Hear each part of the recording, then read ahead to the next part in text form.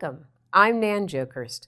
I'm a professor of electrical and computer engineering at Duke University and the executive director of Duke's Nanotechnology shared facility called the Shared Materials Instrumentation Facility.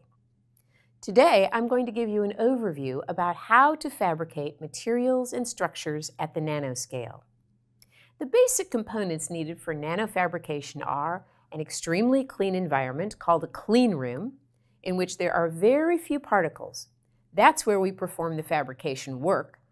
And number 2, specialized equipment for 3 basic functions: thin film material deposition, patterning, and etching. To illustrate this, let's think about computer chips, which are also called integrated circuits, or ICs. These integrated circuits are made up of structures that include transistors and interconnections between the transistors. These transistors can be very small, with feature sizes that are only tens of nanometers. And this allows us to integrate a large number of transistors into a tiny space to create a powerful computer. To make sure that there are many transistors that work, even a small piece of dust must not land on the chip because it can ruin the circuit. Consider this. In 2009, there were 10 quintillion transistors made in fabrication facilities with clean rooms like the one you will be introduced to in this course. Those 10 quintillion transistors are 250 times the number of grains of rice that were eaten worldwide that year.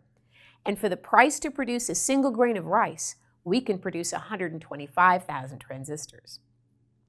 These integrated circuits are made with thin materials that we deposit, pattern, and etch, and they're materials such as metals and dielectrics.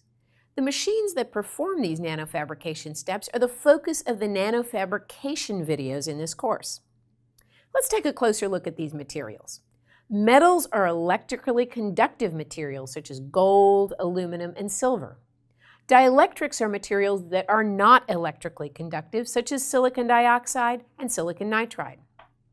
Both of these types of materials are used in a wide variety of structures and devices, and we often use many layers of different materials in our work.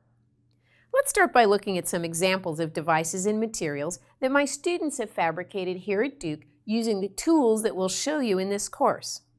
First, let's look at lasers. There are many kinds of lasers. For example, in my hand is a common laser pointer. Or if you go to the grocery store, you might have your groceries scanned by a laser.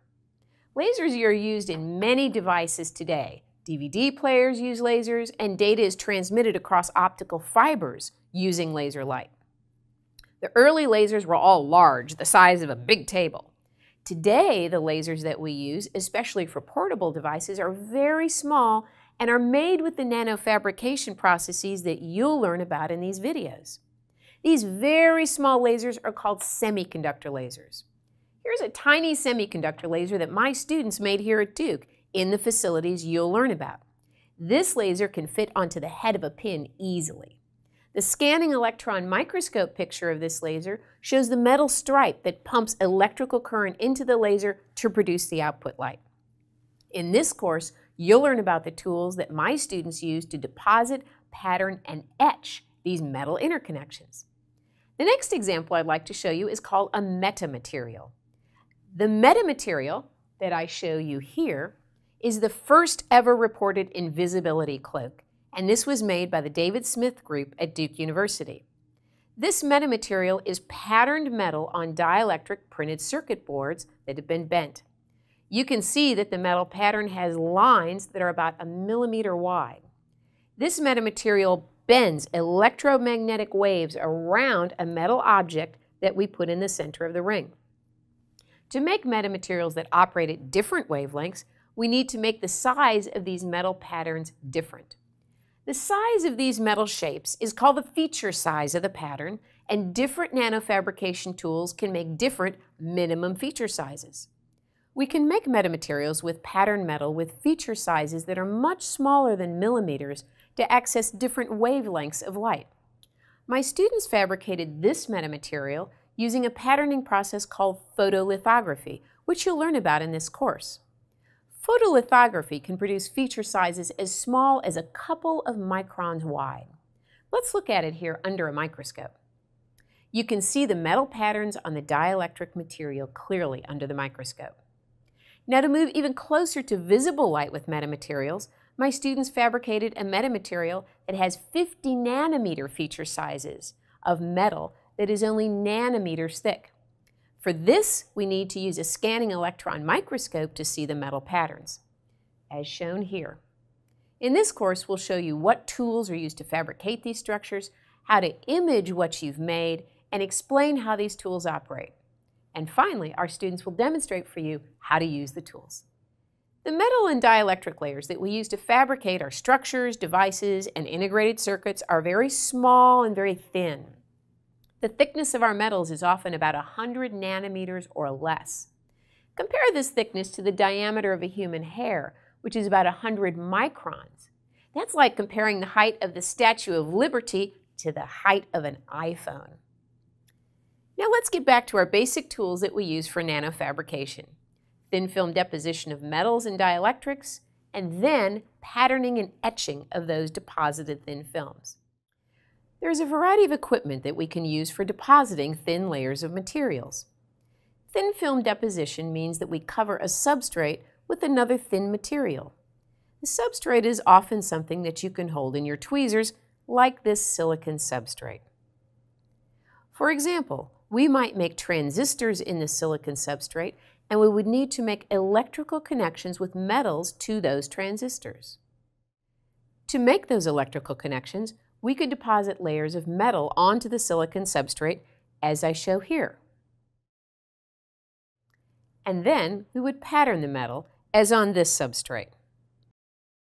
Now, in order for any of these techniques to be successful, as I mentioned previously, we need to be in an extremely clean environment in which to work, so that particles of dust, dirt, or even smoke in the air don't become part of our sample.